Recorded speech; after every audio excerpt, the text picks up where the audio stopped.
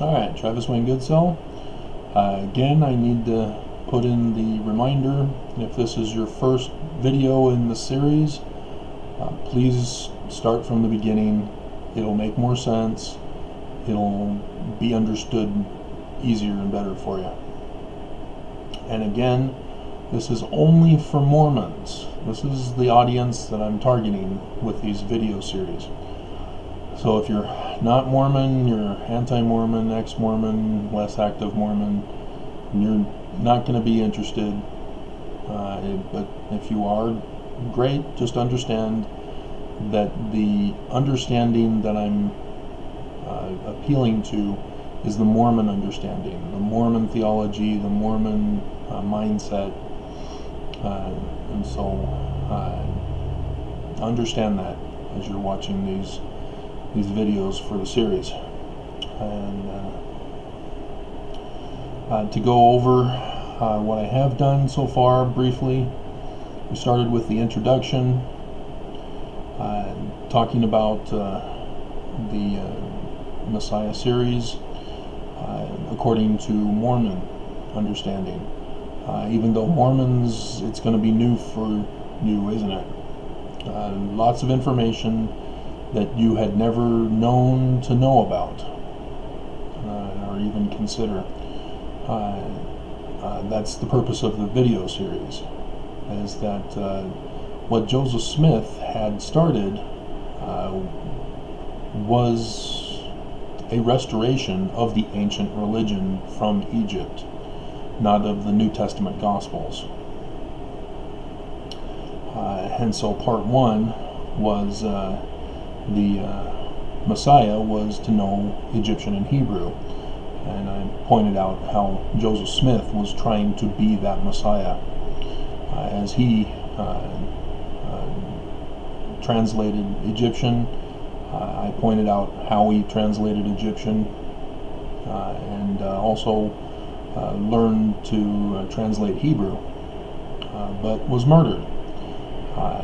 That's where we get into the Egyptian origin myth, the creation, the beginnings of Egyptian, and how their narrative, their main narrative, is part of their lives, their government, their religion, their culture, their practices. Everything in their life is based around the narrative, and it's sex ed. And then I get into part three, which is Baby Messiah. And so unfortunately we don't have baby pictures to show you to contrast with Baby Yoda. But Baby Yoda, you know, he's a Jedi. He's got the midichlorians strongly in him. And so he's able to do this cute little hand thing, and he's more powerful than Yoda, and blah blah blah. And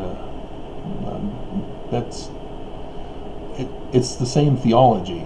The Jedi is a take on Judah, and so there's lots of Hebrew words that are given new vowels in Star Wars. Even Amidala, Hebrew word. So that's where he gets the Force from, and the midichlorian element. And with Baby Messiah, I point out lots of types and shadows and prophecies of the Baby Messiah, when he's to be born, where he's to be born, where he moves, and even pointed out prophecy of burning his tongue on coal, as well as the fingers as well from touching it, from the book of Jasher about Moses. Moses is the main person that is a type and shadow of the Messiah. That's who the Jews look to or should be looking to, rather than the Rambam, for who to look for the last days. The Isaiah passages and Jeremiah passages about the branch all come from the Egyptian narrative. I do recall offhand that I had forgotten to mention the famous Isaiah passage that was turned into that beautiful Christmas music, Ode to Joy. Or no, that's not Ode to Joy, it's Unto Us a Child is Given. I think Ode to Joy is a different one, isn't it? Alright. Unto us a child is given, government. Isaiah chapter 9, verse 6. For unto us a child is born, unto us a son is given, and the government shall be upon his shoulder, and his name shall be called Wonderful, Counselor, the Mighty God, the Everlasting Father, the Prince of Peace. Of the increase of his government and peace there shall be no end, upon the throne of David and upon his kingdom, to order it, and to establish it with judgment and with justice, from henceforth even forever. The zeal of the Lord of hosts' armies shall perform this. This is the Messiah. This is what Christians believe is a prophecy of Jesus, of the narratives in the Gospels. But as I pointed out, the Gospels are split. Yeah, it covers a baby, which is the Horus Jesus, but Jesus in the Gospels dies. He does not fulfill the government. He does not establish and restore the kingdom of David. And thus he is not the Messiah that the Jews are looking for. They're looking for a full human, not the Son of God, but the Son of Man, to come and restore the kingdom of David, to restore the religion, to join the stick of Joseph and the stick of Judah into one, correcting the stick of Judah, answering all the questions that have been left behind by the imperfections in the book. And pointed out that the Egyptian record is the source for that, and showed from the Book of Mormon that it's supposed to be like the brass plates, as the brass plates is that united book of Joseph and Judah. And then got into marriage. So the Egyptian narrative, sex education, then I get into baby Messiah, who's the product of sex, and then marriage, which is all part of that narrative as well. The mound with the earth rising from the waters is the baby emerging from the mother's womb, and the symbol of the pyramids as temples of this primordial mound, as the house, which is the wife, the queen, and all ties in together, and circumcision as well. And so this one is going to deal primarily with the conflict stories. This is the war stories. And I'm going to have to do another pic screen capture from my stellarium of the eclipse on 21st of August, because that indicates the beginning of the battle, not the birth. So when the birth sign of John's revelation occurs, it means that it's not the birth of the Messiah, but rather his battle has commenced against the wicked king and religious leader. Take you to that first before we go into the various stories of the battles. 12. Alright, Revelation chapter 12. And there appeared a great wonder in heaven. Joseph Smith's translation of the Bible changes wonder to sign. Same thing. A sign in the heavens. And thus something to wonder about. Or a great wow. A woman. And that's the constellation Virgo. That's what this talks about. You know, she's clothed with the sun. The sun crosses through the zodiacs, the constellations of the zodiac, as does the moon, going round and round and round. And the woman constellation is Virgo, which is a woman or a girl who has not had a baby yet, thus virgin. Women are those who have had a baby. Otherwise, you're a virgin or a maiden or a miss, rather than a Mrs. And so when the woman caught in adultery, adultery therefore is not fornication. It's not the act of sex. It's having sex, a child, with a woman who's already had children with another man. That's what adultery is. And so when they're talking about lust, when you lust after a woman, you're committing adultery in your heart. It's referring to wanting sex with a woman who's had child with other men, with another man, hopefully just one. But today's culture is completely different. Women are able to take care of themselves and have a job that'll pay for daycare, as much as our government is trying as hard as they can, especially under this current president, whose government is collapsing, which is what we're talking about today in this video. They're on a full-on rage to destroy as many single women as they can, and thus move children to good homes rather than with their biological parents. So the moon under her feet, and upon her head a crown of 12 stars. And she, being with child, travailed in birth, pain to be delivered.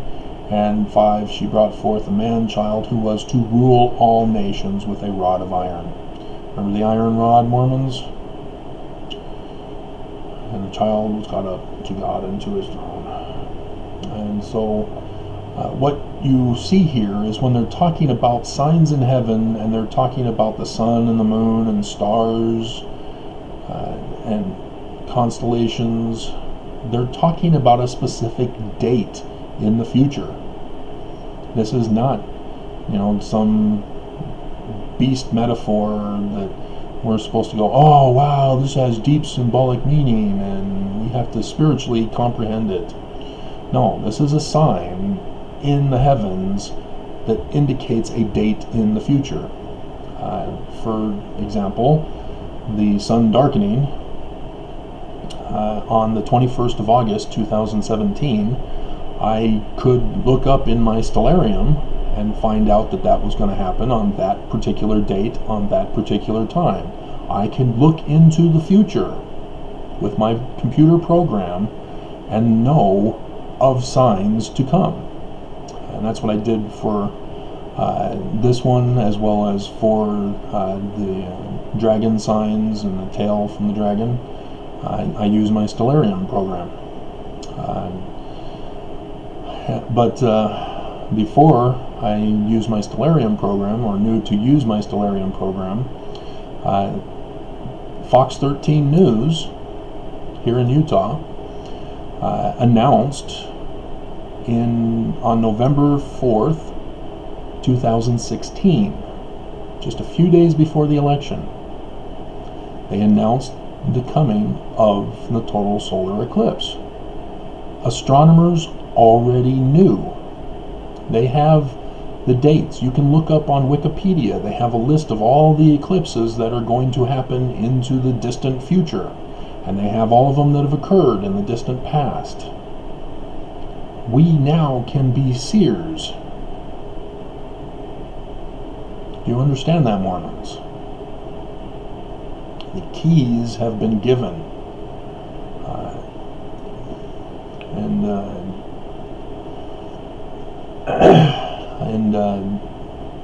The signs involve a date, and so the ancients knew of this process, and they knew their dates, and they used their different calendars than what we have today, but they knew of the specific date which corresponds with our calendar time. So on the 21st of August 2017, that was the new year for the Egyptian religious calendar. The ancient Egyptians knew of this date, and they recorded it millennia ago. That's how freaky this is.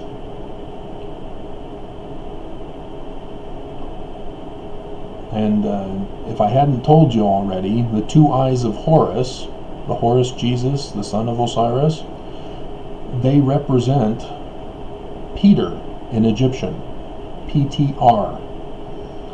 They are the Wajid eyes, though the one eye is considered the Wajid eye, but the two eyes together are Peter, which is seer. Regular eyes, the two together, represents to see that which is seen. And so with Horus, the eyes for him are seer eyes, as a position of status, as we all know. And so the right eye, as review, is the sun and represents government. So eclipses of the right eye, the moon or the sun shall be darkened, is a collapse of the government over the area that it is, because the solar eclipse over the United States was only over the United States. It was not over anywhere else. They had the path marked out. They knew where it was going to be. And so they told us on Fox 13 local news. And the ancient Egyptians also knew, because they were that good in astronomy. They didn't have computer programs. And so, they had to do all their calculations out on paper, and knew of the future date. They knew of the future place. That's how incredible this is. And for John to know of these dates here also is incredible, because it corresponds with the sun darkening. The moon, religion, that's left eye. And so the moon turning to blood is a collapse of the religion. Remember the tetrad that occurred in 2014-2015, Mormons? Remember on the third tetrad, which was on the morning of April conference 2015? What happened from the third to the fourth blood moon? Which, by the way, the Aprils were on the Passovers, and the October conferences, or the October blood moons, were on the Tabernacle, the Feast of Tabernacles for the Jews. That was rare, and it's even more rare if I were to get into an astronomical discussion.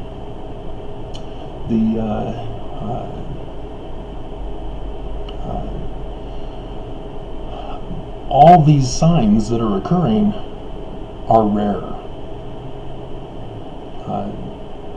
And that's what's even more incredible, and astronomers are not talking about it. That's what's confusing to me.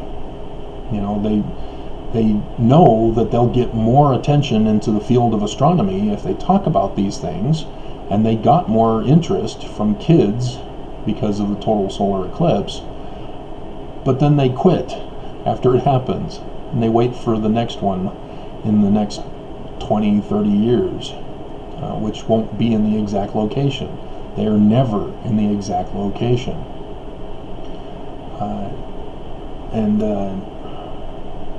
Just mind-boggling. And so the narration of the Egyptians, that primary narration of the commencement of the battle between Horus and Set, is when Set plucks out the eyes of Horus. Depending on the story, typically it's the right eye for government that goes first, then the left eye. The movie version, Gods of Egypt, had both of them plucked out of his eyes. They didn't quite stay true to the narration, but it helps you understand. And so when you look in the scriptures, you see Samson. He gets caught by the Philistines as Delilah betrays him, reveals who he is, and cuts his hair, and loses his power, collapse, and gets tied to the temple and asks God for one last burst of strength, and then dies so that he's not the Horus character that he's been led to believe he was.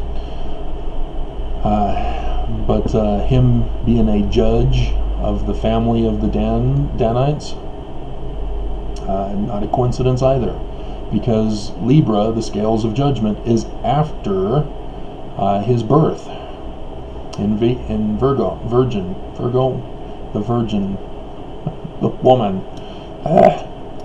and that's where he becomes a judge, when he's at the top of the scales, because the judgment scene of the Egyptians involves the judgment scales, and everybody must pass the judgment before they can present themselves at the veil of the Holy of Holies and enter into the presence of God as God. And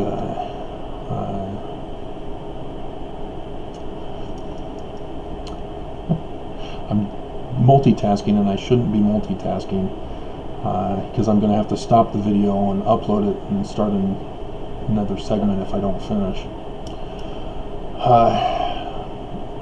And so, let's see, and that's causing me not to put full attention onto the video here.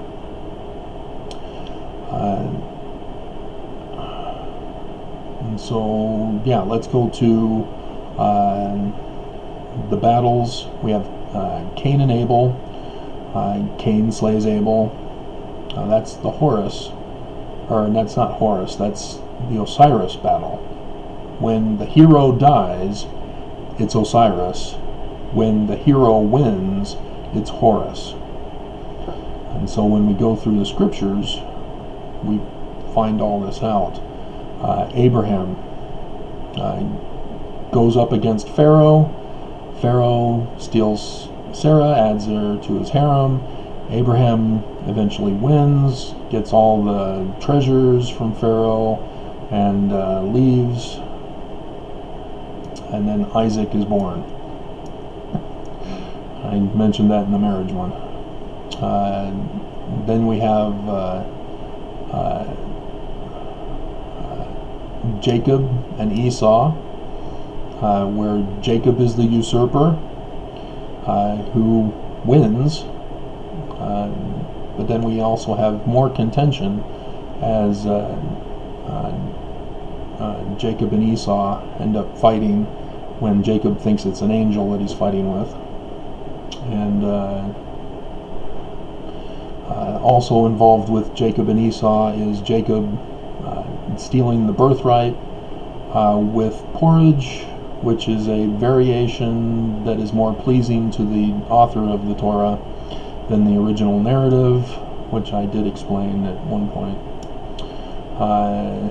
And then steals the blessing as well from Esau, as Isaac is blind. He cannot see. It comes from the Egyptian tale of Horus being blind. But they made it the father who is blind, not Horus, which should have been Esau, the hairy man, rather than Jacob, the usurper. And then we have Moses. Moses confronts Pharaoh. Let my people go. And an awesome song from several artists. Let my people go. And Moses is battling for the throne of Egypt. That's the prince of Egypt. He is an heir to the throne and tries to take the throne, and he is usurped as a new dynasty takes over. And I went over that in the various episodes, which is why you need to review previous episodes. Then we have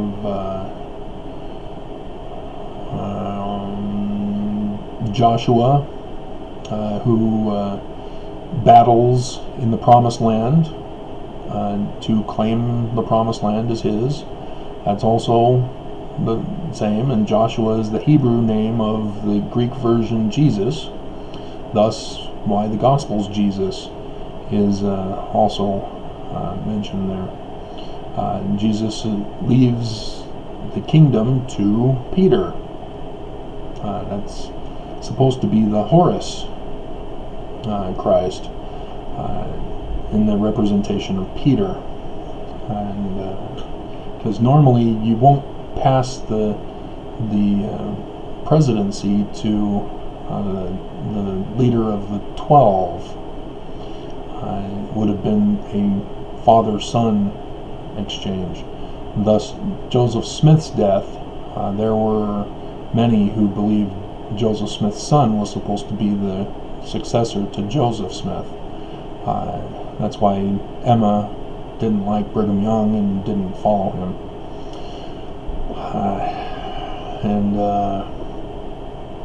Notice Jesus also in the narrative goes up against not only King Herod and Pontius Pilate as government, right eye for government, but he also goes up against the church, the high priest, Caiaphas.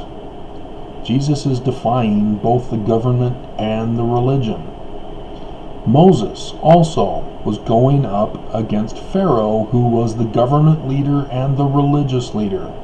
The pharaohs were Melchizedek. They were the king, they were the high priest. So Noah, in the Book of Mormon, King Noah, was the government leader as king and also was the high priest, so that he could appoint priests under him. But the priests did not have his keys of high priesthood. They were only able to baptize. As Alma, when he left, was at the waters of Mormon, and they teach us the correct definition of baptism.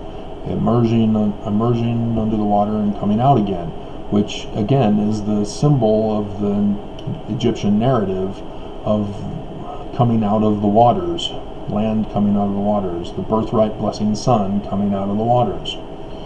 That's why at baptism we are willing to take upon ourselves the name of Christ, and at our initiatory anointings we now take upon ourselves the name of Christ as we become a Horus, a Christ. And so I'm going to stop here for a moment as I take care of some housekeeping, and then I'll come back. Okay, back. So the reason for a Messiah is the collapsing of both the government and the religion. Anciently, those two were combined in the Pharaoh. He was the religious leader and the government leader. But over time, they separated themselves. During the Jewish period, the Jews were a separate religion who had been dethroned. Their kings had been annihilated with the Babylonian captivity, and so they just became the religious portion of the kingdom of Judah. Same with the house, or the northern tribes, as the Assyrian kings destroyed the kings of northern Israel and subjected the people to the culture of Assyria. Babylonians did the same thing to the Jewish kingdom. And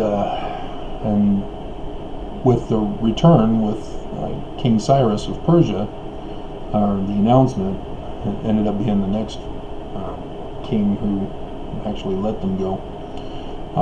They were able to rebuild their temple, but they were still tributary to the Persians, and then to the Greeks, and then to the Romans. They never got to really establish a government again. The Sadducees were more of a government religious entity, whereas the Pharisees were the religious entity, creating tons and tons of commandments above and beyond the laws of Moses.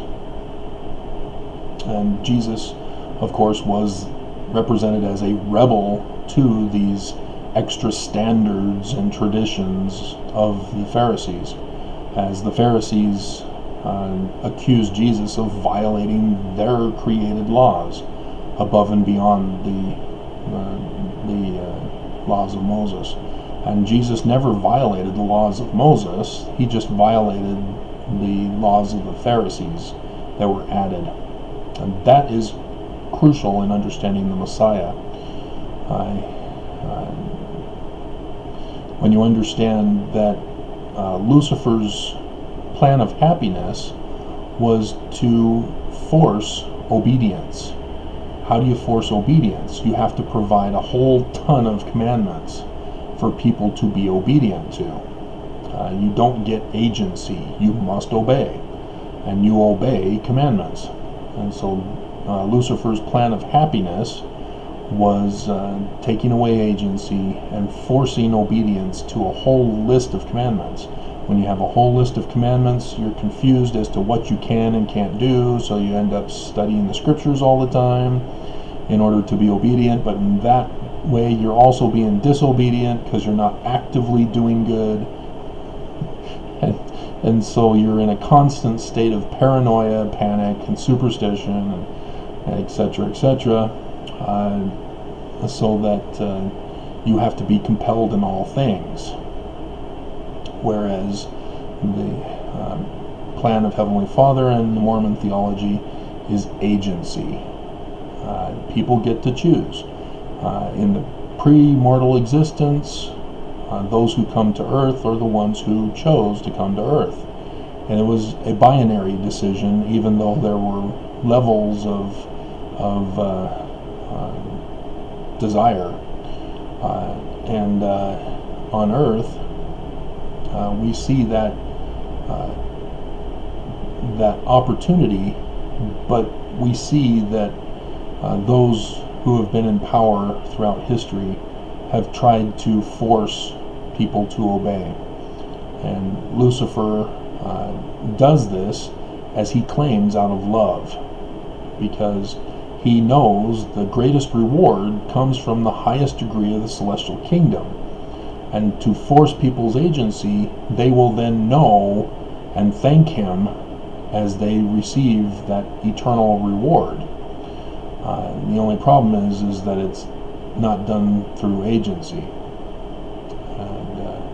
And so the question you need to ask yourselves, Mormons, is which plan of happiness are you choosing in your life by your actions, by the way you raise your children, by the way you live your life, by the way you handle other people in society, at work, in church, in government situations.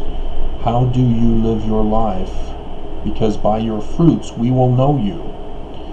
So you can't just lie to us and saying, oh, I choose Heavenly Father's plan of agency, and then subject your kids into bondage and slavery because it's for their own good. And so ask yourselves, Mormons. I can't judge. I don't know you. You are the ones who know which plan of happiness you are choosing in your lives and for the lives of others that you have control over, or that you want to have control over.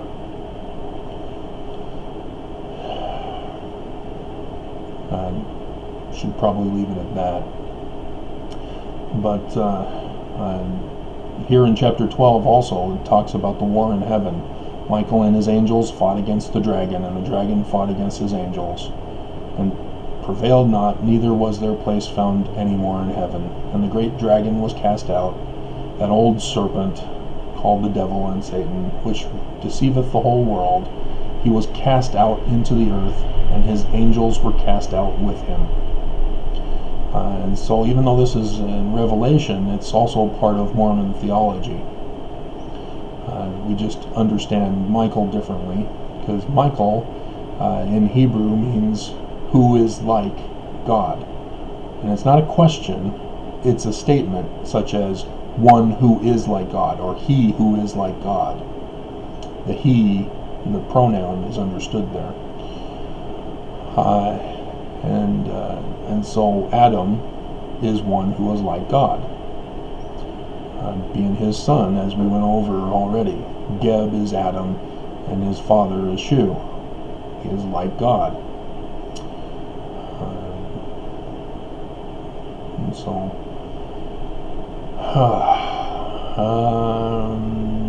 what other conflicts? Yeah, I already explained this. Well, no, I have, but it doesn't relate to the Horus battle, because it confirms that Joseph Smith Jr. was, in fact, Osiris rather than Horus. And this is the hard part to realize, Mormons, is that we're supposed to study our Book of Mormon. Book of Mormon is the keystone of our religion. The latest prophet does not override the Book of Mormon. If the Book of Mormon is the keystone, you can't have a future prophet destroy the keystone, make it invalid. All prophets must conform to the keystone in order to be considered valid prophets. We are supposed to test the words of all prophets, all religious leaders, all people against the principles of the Book of Mormon. And if they don't measure up, we know they're false. Unless they're trying to emulate the bad examples in the Book of Mormon. Laman and the Lamanites, the Great and Abominable Church, the Antichrists, the Zoramites, the rich Zoramites, King Noah and his priests, the Gadianton robbers, and the Jaredites. And it's horrifying, because it shows the two plans of happiness in the Book of Mormon, and it tells us specifically what to look for that Lucifer will use as his organization for his government, for his religion. Taking away agency, forcing people to be obedient to the standards they create, to the commandments they create. And by their fruits we know them.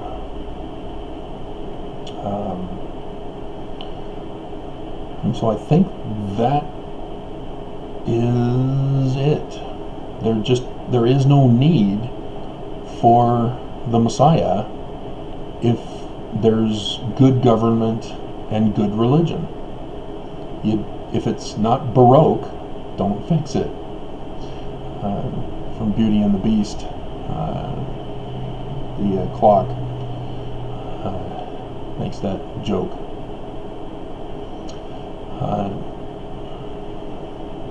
And so I think that is it. I think I've covered everything with the Messiah conflicts.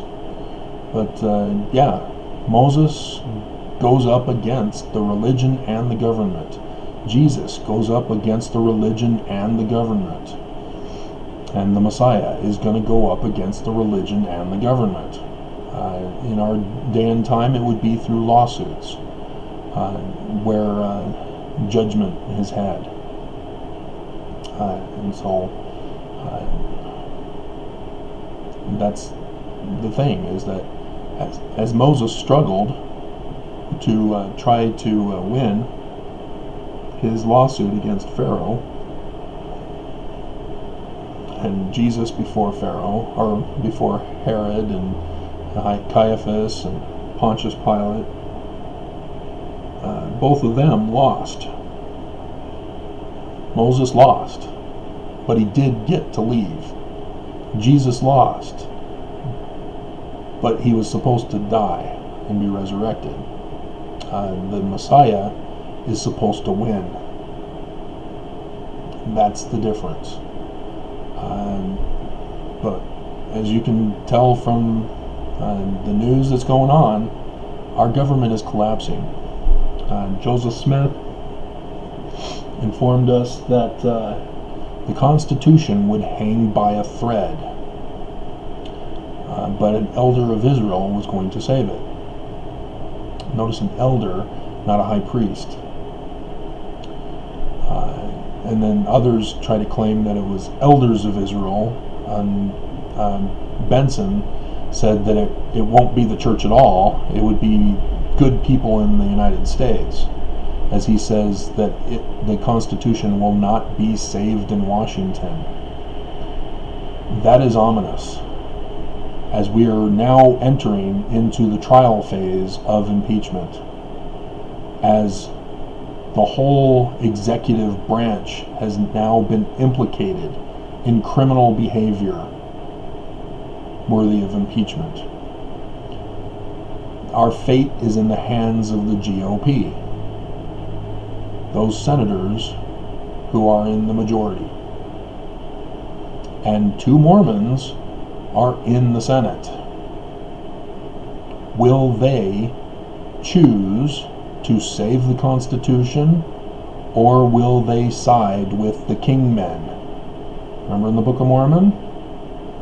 Kingmen destroy the Nephites, split them up into tribal groups before the coming of the Messiah to the Nephite nation, who has survived the natural disaster that occurred. Notice we are also experiencing natural disasters with the climate crisis that we're experiencing. Notice the patterns with what we're experiencing with the narrative of the Book of Mormon. Not a coincidence. You have Samuel the Lamanite talking about signs in the heavens before the Messiah comes, or as he is coming, for his birth and for his death.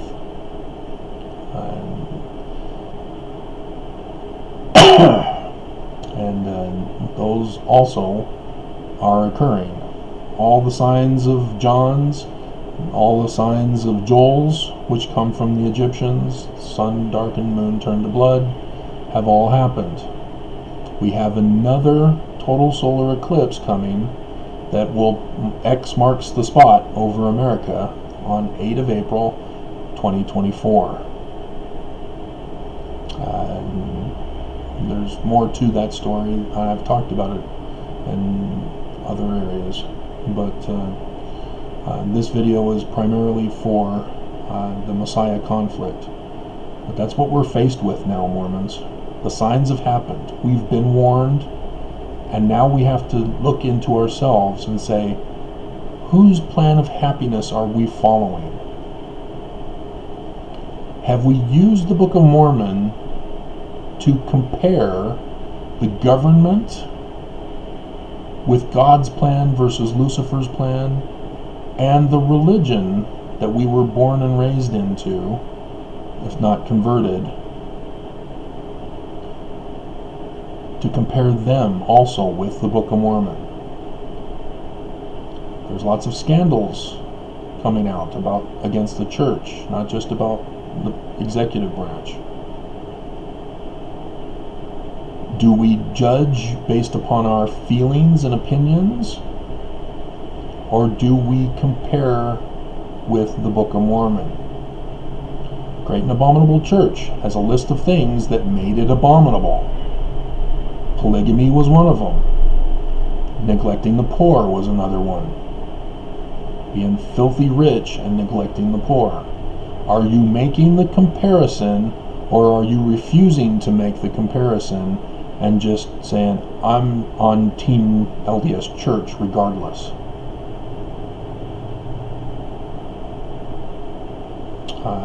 This is the underlying reason why I'm doing this series,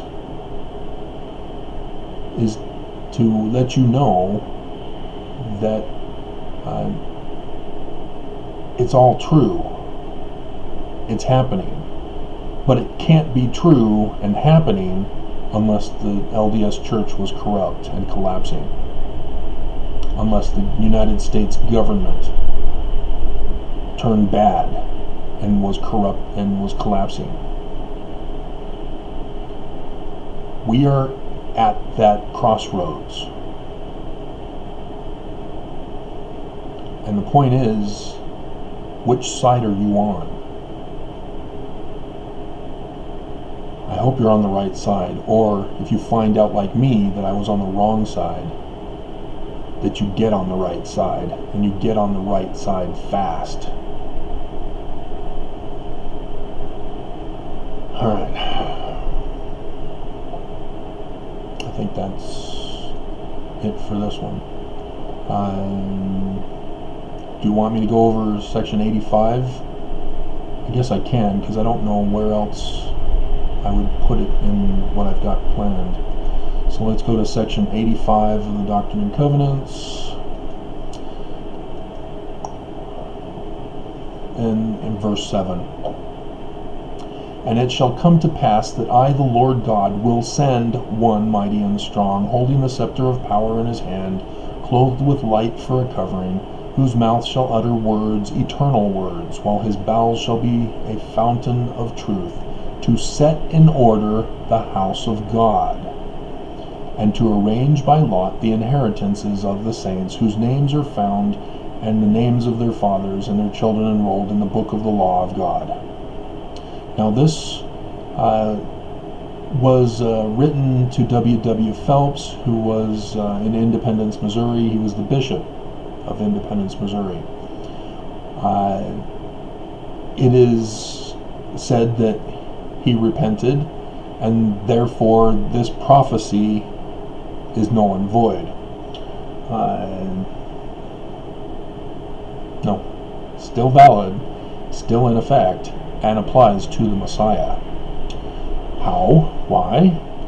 Well, President Joseph Fielding Smith Sr. Was accused of being the man in verse 8, and so he came out with a first presidency statement on this passage, saying that it's null and void and had to do with W. Phelps only, therefore it's null and void, and has no other connection to another man. I probably should do the Moses leading people thing. I'll get to that. Remind me. Like you can remind me. But he purposely neglects two very key elements of the identity of this person. The house of God is the temple. He is setting in order the temple of God. That's the religious authority as the high priest. But he's also got the scepter of power. That's government authority. He is Melchizedek, the great king, the great high priest. Melchizedek. And he's the Messiah. And it means what it means in verse 8. While that man who was called of God and appointed and putteth forth his hand to steady the ark of God. If he was called and appointed, he can steady the ark. The ark story from Ezra, the people who carry the ark are not authorized. They are not called. They are not appointed. Therefore, they cannot touch the ark. But here, Joseph changes it. It's a different context. The man who is called, who is appointed, but still steadies the ark of God.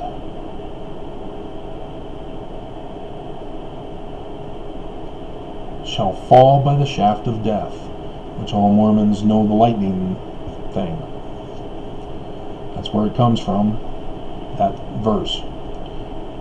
And it refers to the president of the church is going to fall when he thinks he can usurp the authority of the Messiah.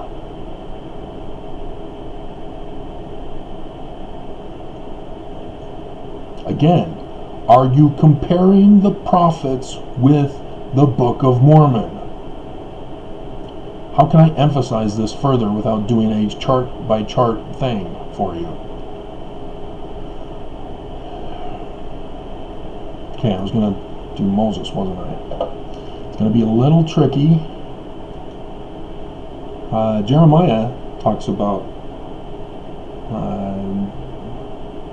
I think it's 23. Let's go to that one first, and maybe they'll have a footnote reference to the Doctrine and Covenants passage.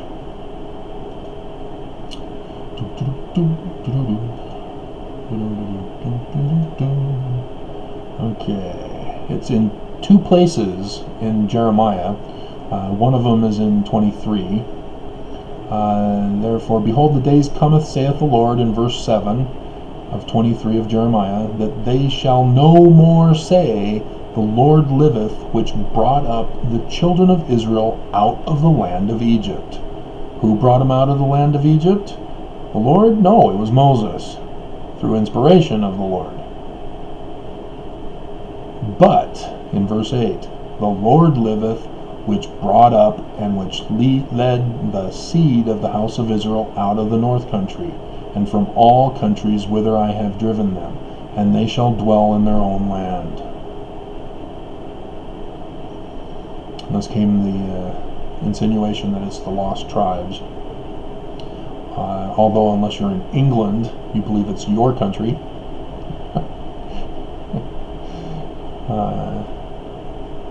Now, and so this is the Messiah, the symbol and type, shadow of Moses.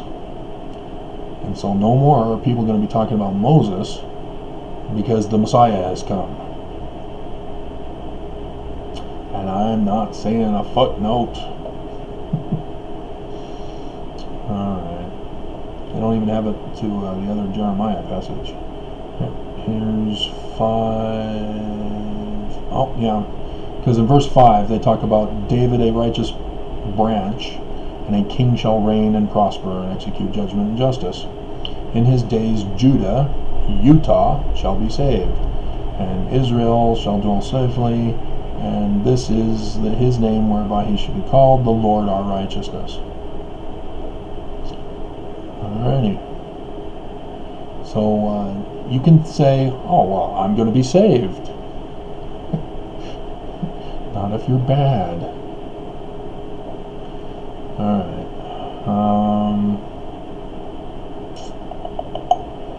I'll have to find this the hard way, and unfortunately I'll have to have you pay attention as I'm working on this, rushing against the clock. It's not like Moses, or is it like Moses? Man like Moses. Section 103. Yep, sure enough. Doctrine and Covenants, section 103, verse 16. In 15 he talks about the redemption of Zion must needs come by power. This has to do with it wasn't the Mormon battalion at that point, but this was Joseph Smith, who was kicked out of Independence, and so he was going to go back and reclaim the land, and they excuse me, they had a whole militia with them to take it back, and decided not to go through with it. But he then prophesies here and says, therefore I will raise up unto my people. That's where the Messiah is a Mormon, as I've discussed previously, who shall lead them like as Moses. Moses is the type and shadow of the Messiah, thus he's the Messiah of the children of Israel. You must be led out of bondage, which means right now we're in bondage. If you don't recognize that, then you're like those of the house of Israel and of the few Egyptians that also went with them, who said, we had it good in Egypt, and now we're eating quail in the desert.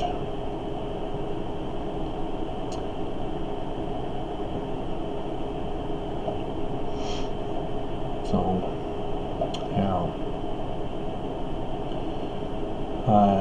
And as your fathers were led at the first, even so shall the redemption of Zion be. So this is another thing that the Messiah will do, is with the collapsing of the United States, he shall lead only those who will follow, who believe in him, who trust in him, who know him. As Jesus asked Peter, who say ye that I am? And he denied the Messiah thrice, and the cock crowed. So again, Mormons, are you comparing with the Book of Mormon?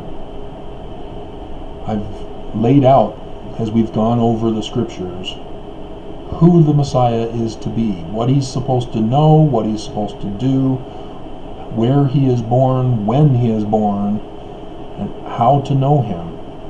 That he is a hiker to the tops of mountains, and that he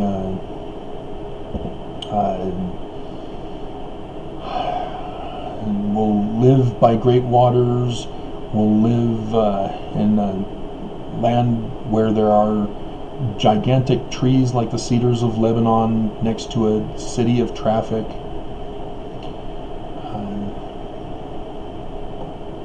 Even the coal thing.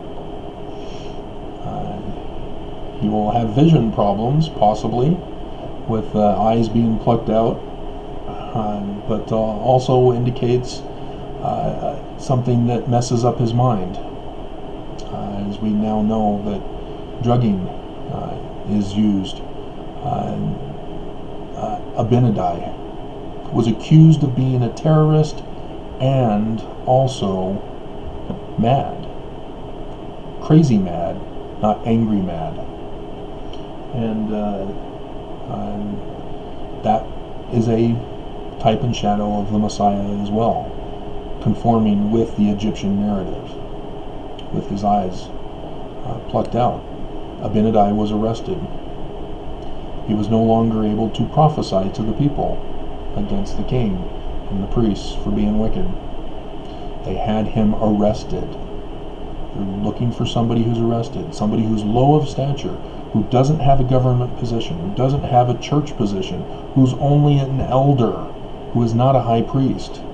Not a coincidence that Nelson took away the high priesthood from all elders.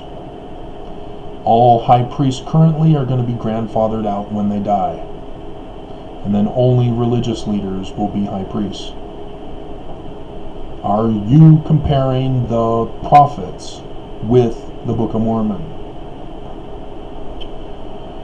Alright. I think that is it. I'm not sure if I have more on the Messiah.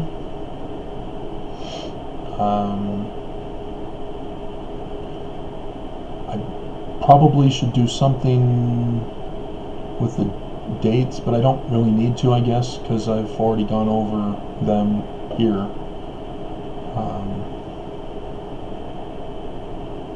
Yeah, I think we're done with the series. So a 5-part series with an introduction. Alright. Okay.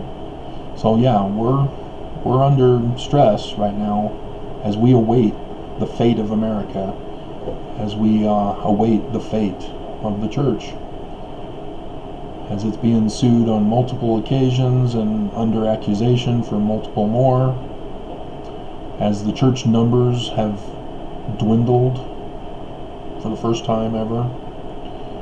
And that's because the church got hollowed out. When the church confessed that they had been lying to us with the gospel topic essays, the first reports in 2012 were that active membership just tanked, and it was only around 5 million active members. They just weren't signing the forms to say, I don't want anything to do with this church anymore. And now we're seeing the consequences of not having the large numbers of members, active members, because they don't get their kids baptized. And that's what we're witnessing now, is the loss of membership. So again, Mormons, is the Book of Mormon the keystone or not? I gotta go.